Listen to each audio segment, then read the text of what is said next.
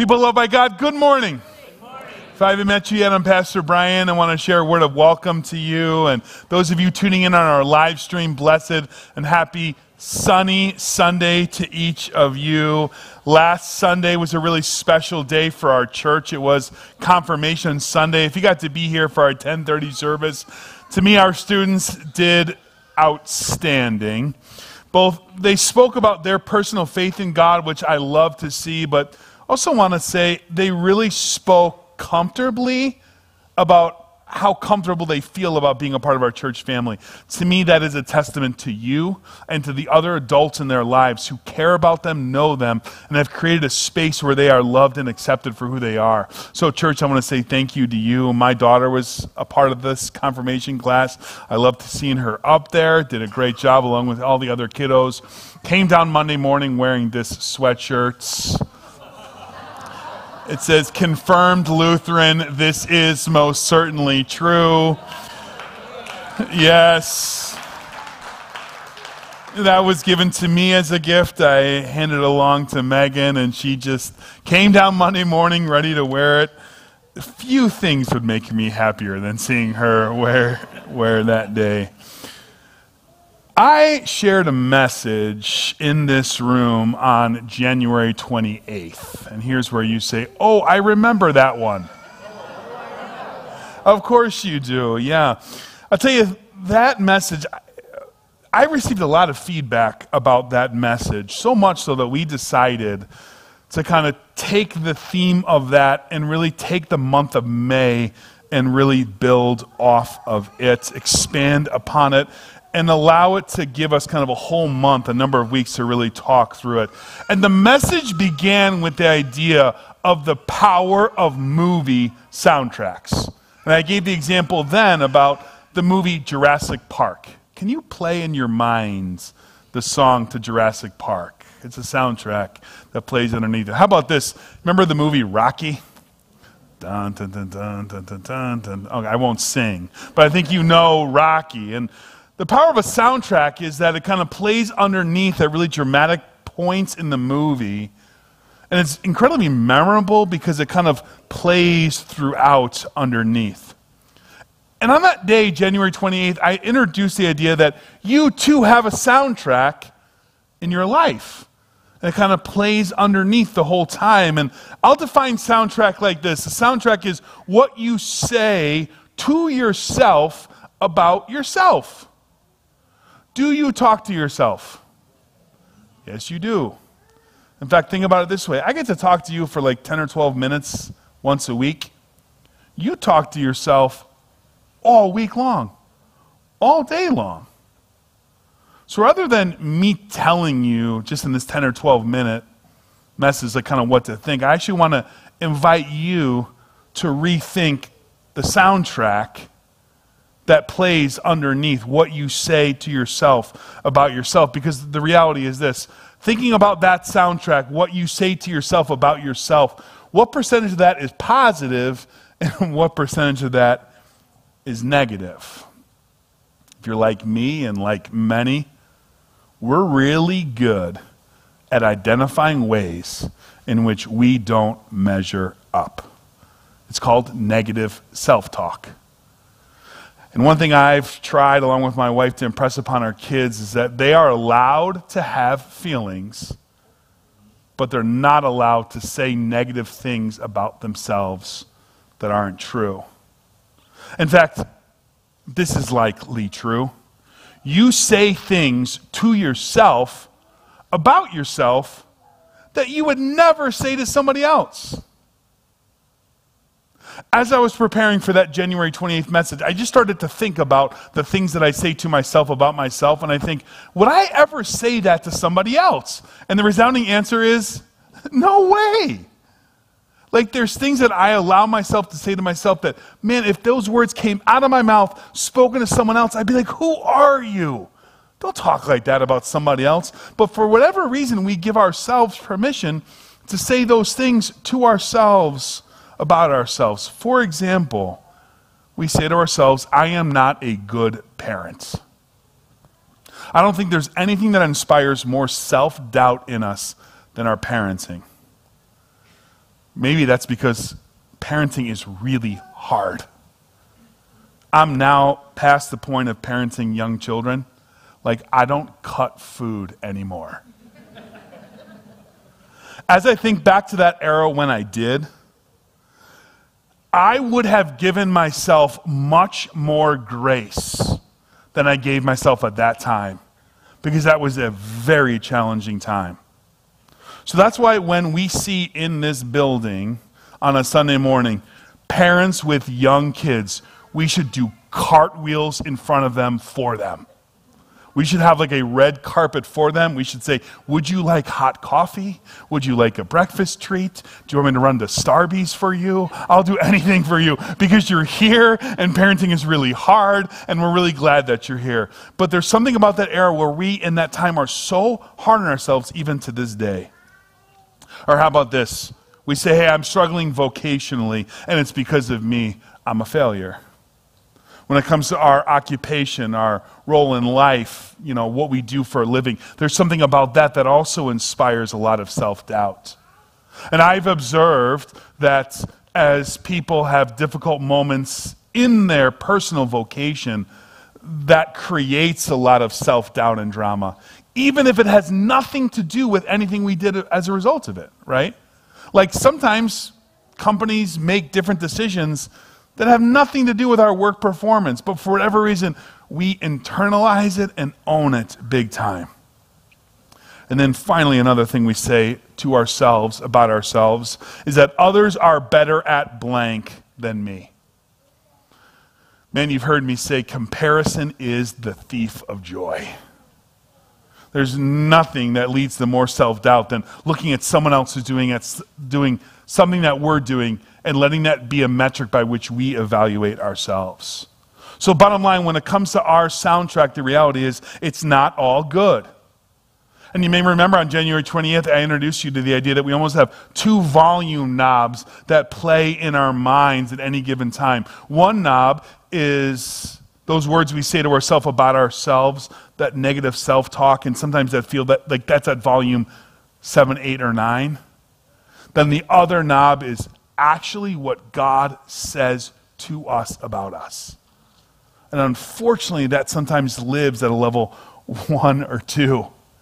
So I want to tell you off the bat, my goal for this month is simple. It's to have you turn down the volume on your soundtrack of that negative self-talk and to turn up the volume knob of what God actually says to you about who you are. And what I want to do this morning is let a word from the Lord Jesus himself be the thing that turns it up a little bit for you. It's Luke chapter 12, starting at verse 22. It's about 8 or 10 verses. Let me read it to you. Then Jesus said to his disciples, therefore I tell you, do not worry about your life, what you will eat, or about your body, what you will wear. That's Jesus' way of saying to his disciples, listen, I care about you. I know you're going to be given to worry and self-doubt, but here's what I want you to hear. He says, life is more than food and the body more than clothes. And Jesus there is pointing out like tangible earthly things that we tend to worry about. In New Testament times, it was, where's my next meal coming from, and am I going to actually have clothes? Now, that may not be a worry or fear that you have as you sit here today, but I'm guessing you have other worldly and earthly concerns that you let weigh on you. Maybe things like your finances, your future, your job, college decisions, conflict that you're a part of. All of that are those earthly things that Jesus says, hey, I want you to pull back on that for just a bit. And because Jesus is a master teacher, he gives us an example. He says, hey, consider the ravens. They do not sow or reap. They have no storeroom or barn, yet God feeds them. Ravens. They don't farm. They don't have the ability to really store food. Yet think about how God takes care of them and ensures that they have what they need. In fact, that's what Jesus says next. He says, and how much more valuable you are than birds. Let me share with you a word from the Lord himself. You are more valuable in the eyes of your Creator than those who live and dwell at the animal kingdom. Of course, with two prominent examples. Number one, hero Tobias, loved dearly by God. And second, my cat Marie, loved, special, created perfectly by the Lord himself. But I want to tell you, you have a unique place in the Lord's kingdom. You bear God's image. The Holy Spirit dwells in you. So if God is going to take care of the ravens, how much more is he going to take care of you? Jesus goes on to say, who of you by worrying can add a single hour to his life? Since you cannot do this little thing, why do you worry about the rest?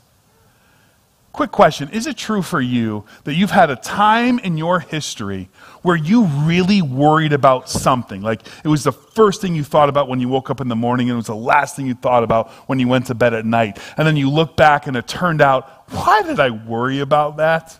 Because it all shook out just fine. Have you ever had an experience like that? Right?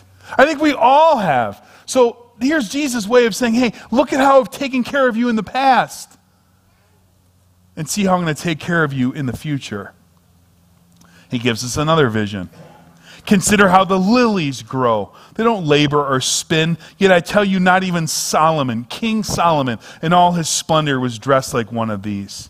If that is how God clothes the fields, the grass of the field, which is here today and tomorrow is thrown into the fire, how much more will he clothe you, O you of little faith? Another example here, lilies. They're beautiful. And God has so taken care of them. If God's going to do that for them, who have such a brief window in time, think how much he's going to take care of us. And he closes with this. And do not set your heart on what you'll eat or drink. Don't worry about it. For the pagan world runs after all such things. And your Father knows. I love that line. Your Father knows that you need them. Don't worry about it. Instead, seek first his kingdom, and all these things will be given to you as well. That there at the end is an invitation to focus instead on eternal things, life with God things. All this is a word from the Lord, beautifully summed up in this by a pastor friend of mine. I served with him in Minnesota. His name was Ben Griffin. He made this image. I love it. Top, how often what we worry about actually happens. Right? So that one dot is like how often what we worry about actually happens. And why? Because the Lord has it. That word to his disciples in Luke chapter 12, it's a word for us as well. This needs to be our soundtrack. Imagine if it was. Imagine if you turned up the volume on what the Lord says to you here in Luke 12 and in so many other places and said, this is really who I am, the defining attribute of my life. I want to leave you with this. There's a verse in the book of Psalms. It's Psalm 94, verse 19. And it's almost like the Lord wrote this verse for this series. Ready? When doubts filled my mind, your comfort gave me renewed hope and cheer. That is when that volume knob got really loud. And what I said to myself was really kind of things that I would never say to somebody else. When that got really loud, your comfort, your word gave me renewed hope and cheer. So here's what we're going to do. I want to create a mechanism by which you can let God's word be not only what you say to yourself, but also what you share with one another. You may have seen a month or two ago, I asked, hey, does anyone have any records in our church that they want to get rid of? With this activity in mind, I want to invite you as you come forward to receive communion today, Receive the gift of the Lord. It's his forgiveness. It's what shapes you. It's what declares you who you are as a forgiven child of God.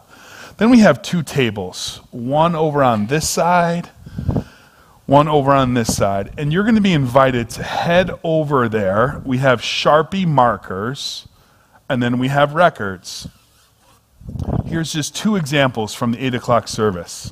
You're going to write with a Sharpie on the record a soundtrack that you want to share, either just for yourself to see, or you want other people in our church family to see it. This one says, God intended to make you.